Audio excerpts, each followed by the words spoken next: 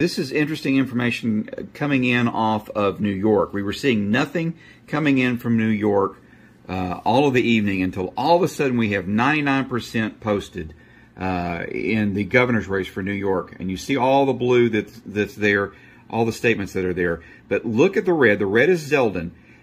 But look at when I scroll over what it shows. It shows Zeldin at 63.1% with 34,311. It's very important to pay attention to that, because when I move into the next one, well, it's not that one. I move into this one, same amount, 63.1% at 34,311.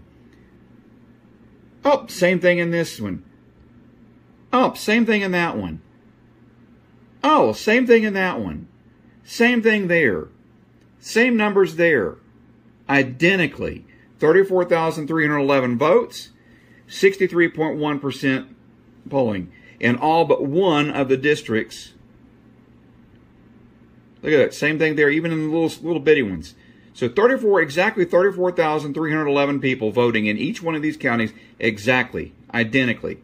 Now, you would say, okay, so the numbers are fake for Zeldin. Well, let's look at Holcomb's. 113,228.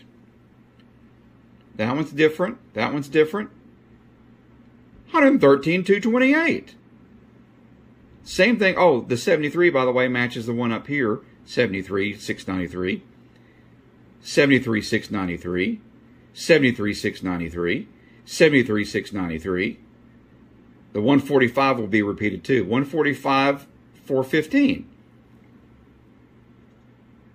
Where is it? Where's the other one? The next one. Oh, there's the 113. You got 145,415. 145, 73, 693. You notice the patterns. These districts are using the same exact number of votes with the exact same percentages duplicated over and over again for either person.